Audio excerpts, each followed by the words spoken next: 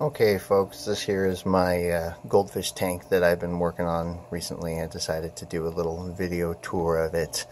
Now, before anyone gives me any nasty messages, I know that this tank is overstocked, and I check the water conditions religiously. I do huge water changes.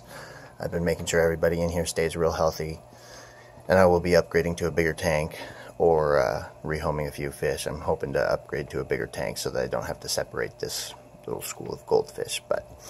So we've got here 3 Aranda goldfish. Call this orange one Aran. This white one with the red cap we call Regina. We've got the black one we call Tell, Blackmore. You can see a little African dwarf frog in there. And then got my silver Aranda, we call Argenti, which is the Latin word for silver. So we've got them.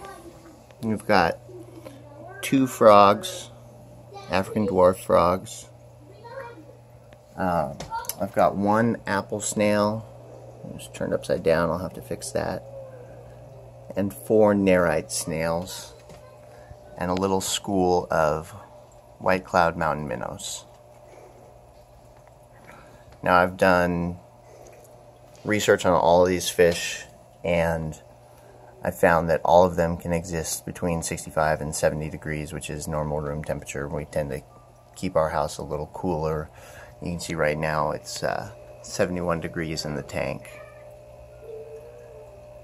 Everybody seems to be doing well. I don't run a heater of any sort in there, although I've got one for winter if it gets really cold, it being next to the window like this. Anyways, let me know what you think of the tank.